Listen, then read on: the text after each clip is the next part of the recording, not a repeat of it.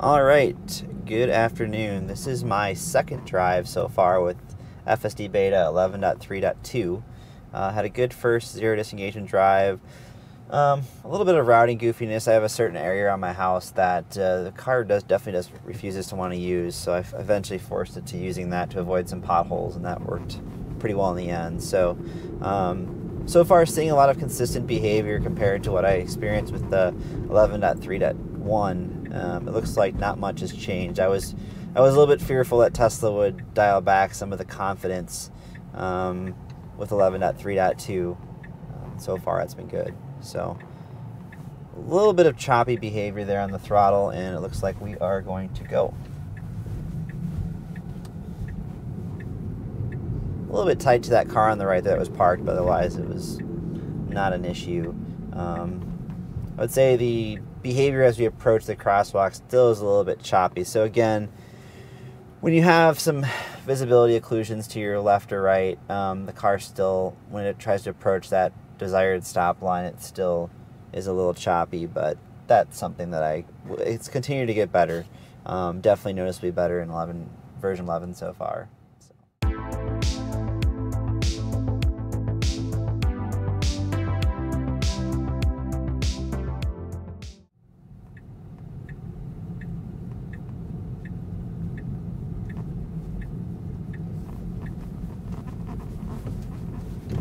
A great job there crossing the light rail tracks there, no hesitation, even though light rail was maybe 100 feet or so in front of us, going the opposite way, no issues there, so that was good behavior so far.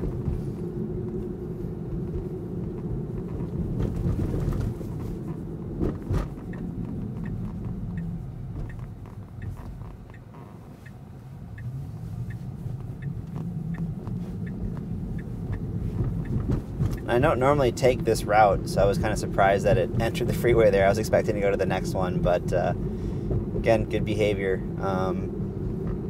Turning onto the freeway here, and now we're entering technically MN 280 as it blends into I-94 East here.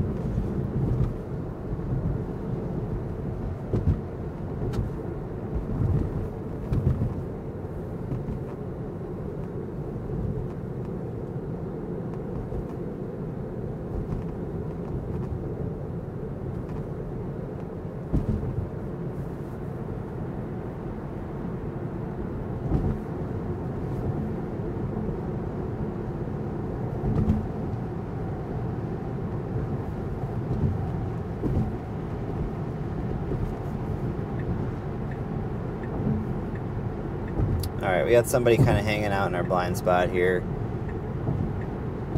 I'm going to give the car a little more speed, but it looks like it's already trying to get over. Did a good job showing intent there to get over. And that car just kind of sped up awkwardly again. So, you know, again, the lane change behavior with version 11 is noticeably better. It's I think properly assertive. I would say if anything, it'd be a little more assertive, but compared to the legacy Navigate and Autopilot code, it's come a long way. So really good to see again that behavior there, and that we saw a lot of in version 11.3.1, also in .2 as well.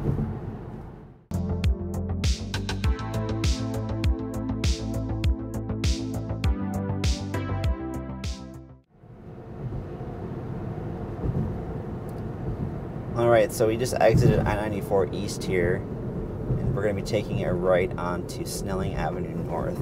This is a little bit of a tricky intersection here as we kind of blend together with another side street here. So there's two lane changes that we have to make this turn, and it's doing them both kind of right in a row there, which is really, really good. Alright, we're stopping short here of the crosswalk, even though we have our own lane up ahead, so let's see what it does. I'm going to actually give it a nudge here. We have cars to our left here, so we're going to have to kind of blend in with them. This person looks like they were texting and driving, which is not great. So a little bit of accelerator input there. Otherwise, pretty decent handling of that situation there. Again, I could have waited, let the cars pass, but we had some cars behind us, so wanted to be a good steward of the road. All right. We have our first Actually, maybe your second unprotected left turn here so far. I can't remember if that one back there was protected or not. So, do have some cars coming. Doing a good job of visualizing that car there, even though it was kind of partially occluded by that truck. Alright, so we have a light change here. Let's see if the car goes.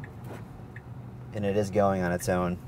A little bit of hesitation, and then decent accelerator input there to get through the intersection. So it definitely paused for maybe a second or so before it actually went. But as you see there, I didn't give it any accelerator input. It went on its own. So I would say, again, that's a big change that I've noticed with version 11 compared to version 10, where the car now, if the light changes and you're in the intersection, it knows it's got to go. It knows it can't just sit there anymore. Because in the past, a lot of times, I'd have to apply accelerator input, otherwise it would just sit in the middle of the intersection after the light change, which was kind of frustrating. So another issue that remains fixed in version 11.3.2.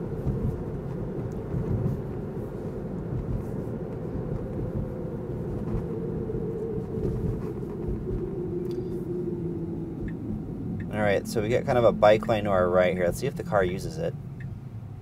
And it wants to, but it's kind of waiting back a little bit farther, so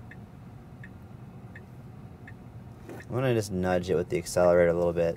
Let's see if it kind of stays to the right. And we have a green light now, so it doesn't really matter.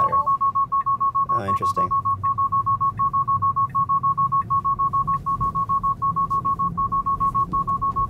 So I disabled FSD there. I'm not sure what happened.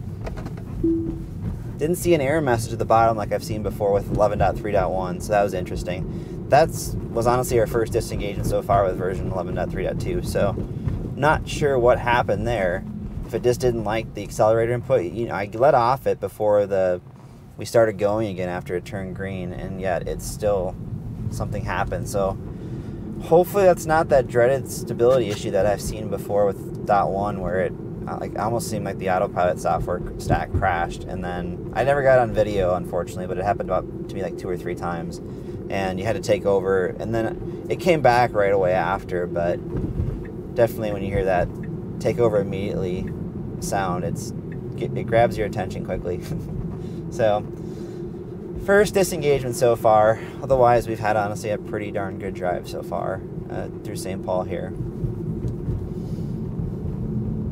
Not noticed any weird behavior since that takeover back there, so very, very interesting. So I wanted to kind of get out of that right side there because of the puddles back there, even though I don't know if it confused them as potholes or what, but they were just, fortunately, just puddles. So.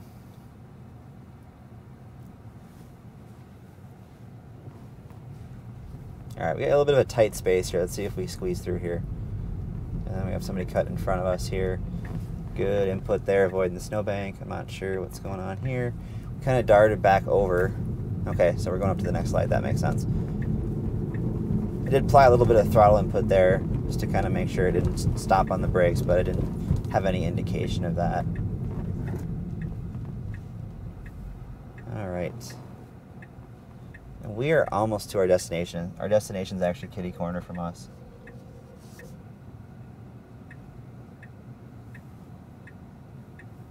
So I actually may disengage it here just because I have to go find parking going the opposite way. So.